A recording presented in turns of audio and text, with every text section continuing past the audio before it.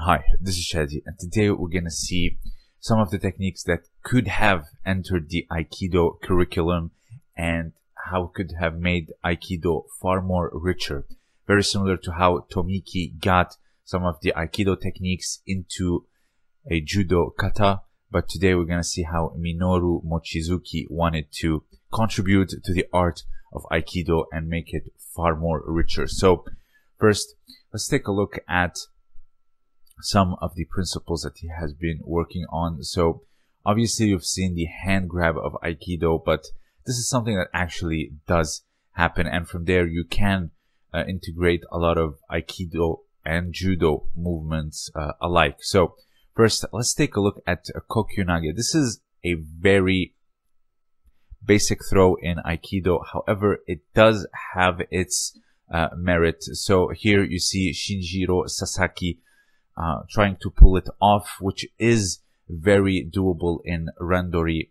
He calls it a one-arm sode, but I don't see involvements of the hips, so I would call it maybe a sumiotoshi perhaps. But here you see a shomenuchi attack and finished with a hip lock and an o sotogari finish. It is absolutely brilliant, and it would make Aikido far more richer. So first, let's take a look at the attack of Uke. So it's called a Shomen Uchi. It's a downward strike. It can be a bottle, it can be a club, or back in the day, a sword. So you can go from the back, or you can go to the front on the side. And here, finished with O Sotogari, one of Judo's most famous throws.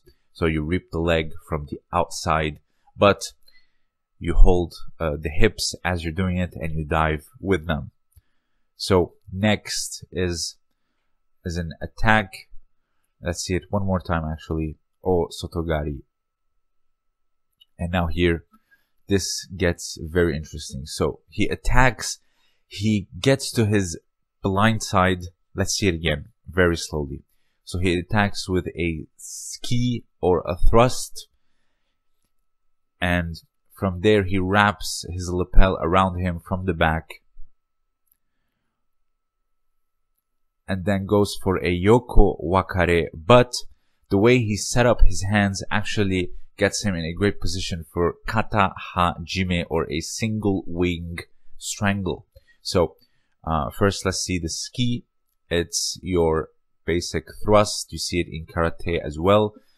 It can be a stab, it can be anything, but it's a line of attack that you need to understand. It's very basic, but it needs to be understood.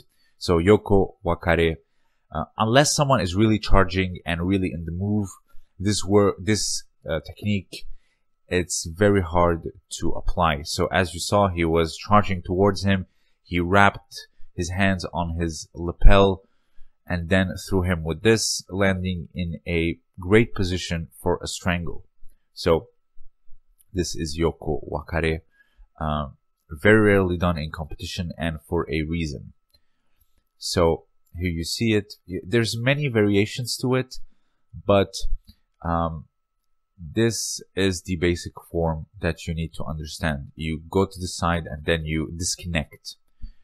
So this is kata hajime, where you grab the lapel deep and then you half Nelson the arm and into a strangle. So let's see it again one more time slowly. So he goes in for a thrust, goes behind him, wraps the lapel and underhooks the arm so he can get into a great strangle after the yoko wakare.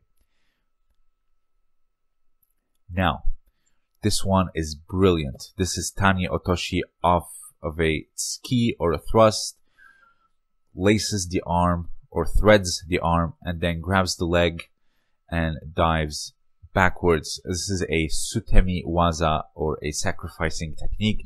So there are various forms of Tani Otoshi.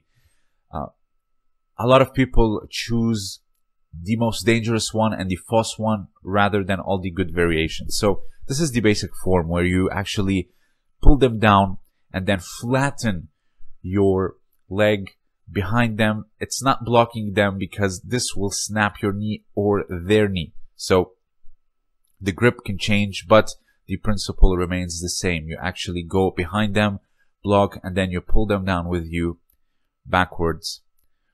The grip can vary, obviously, and in the past it was far more richer because of the leg grabs variations. So here you go for the knee pick, and then you finish it with tani otoshi. So again, back in the day, it was far more richer. Now let's take a look at the variation that was done in the demonstration that we just saw. So here he threads, grabs the leg, and then goes for tani otoshi. Very effective, and it makes it far more explosive and far more effective, in my opinion. But notice how the leg is flat on the ground for safety.